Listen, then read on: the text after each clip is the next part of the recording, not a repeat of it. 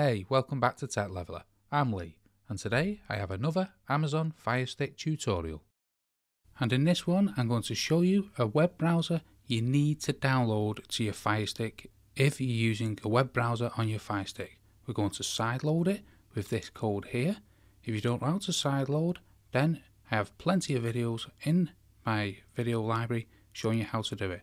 I'll leave a link in the description if you need to know how to do it also. So put this code in. Then press go on Downloader.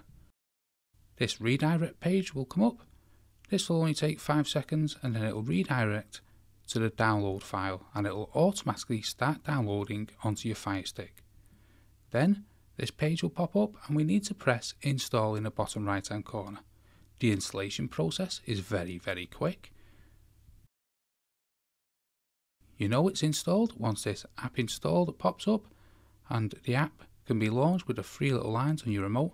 Don't press them just yet, as you want to delete the installation file. So once that's gone, press done in the bottom corner, and this is the installation file. We want to press delete and delete again, and this will free up space on your Firestick. So let's press the home button. Now we've done that, come down to my apps.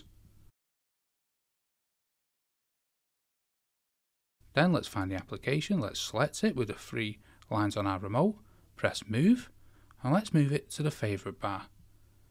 Now whenever you want to go web browsing, you can press the home button on your Amazon remote, and here it'll be here on your favourite bar, ready to launch. And I recommend you checking out this web browser as it is one of the best that I've ever used on the Firestick. Let us know in the comments below if you agree. But I hope you found that video helpful. If you did, smash the like, smash the subscribe for many more Firestick tutorials like this one. And most of all, thanks ever so much for watching.